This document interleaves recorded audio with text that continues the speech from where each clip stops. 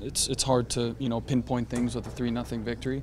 There'll come a time where we sit back and really evaluate what we did wrong that game. There'll be a point where we lose and we say we've got to figure things out. But tonight I was very happy with everybody's performance. The defenders will go back and watch where our line was on free kicks, where our line was when the midfielders had the ball. Should we have dropped more? Should we not have dropped more? Things like that we can always improve on. Some of that is just what we did well also, and you can learn from that. So not too much tonight. I spoke to Juan Agudelo just recently. He mentioned your name and said that you played a position like you've played it for a long time. What did you and the unit do to kind of cancel out Juan Agudelo out of the game today? That's a great question. I don't know what I'm doing back there. No, I'm just kidding. Yeah, I think Juan likes to play a post-up game, and so he wants to back into you and use your body.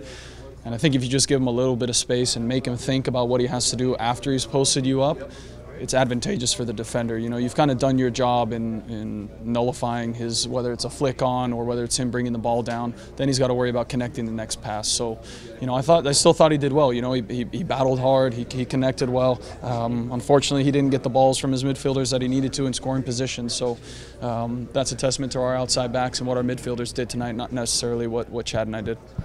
Getting the 3 goals and then shutting out the reigning Eastern Conference champions, how does that set the tone for this season? Yeah, I think we always look back. I look back at the past 7 games and the home openers, and anytime we win a game, it's always a good starter to the season. It doesn't necessarily guarantee you success, but it definitely gives you confidence, and you get those jitters from the first game out of the way. And I think everybody's feeling confident, and I would expect nothing less from this group of guys. Not a lot of turnover from last year, and like I said, the culture stays the same on this team. We're playing in front of our fans. When we have these games at home opening the season, you have to take advantage of them because you're not going to get these games back. You're always going to look at a part of the season now where we've got 2 games probably on the road in a row since we've got these next 2 at home. So you got to take advantage of them when you got them. You got to have a good home record. Playing to 0 is important. Overall, a great night. Moving into the center back position, how is that like in working with such a close friend such as Chad Marshall? Yeah, it's great. He knows exactly what he's doing back there. So for me, I don't have to worry about what the guy next to me is doing because I know he's making the right decision 99% of the time. And that gives me confidence to just focus on myself and how I kind of see the game playing as a center back. So there's things I learned from him, but also know that I've got to play that position how I think it should be played also. And when I mess up, which I will, and I did, he's the first one to say you need to do this or you need to do that. And that's the part about being good friends more than anything, is that nothing is taken to heart. We all want to win. We want to keep it to 0.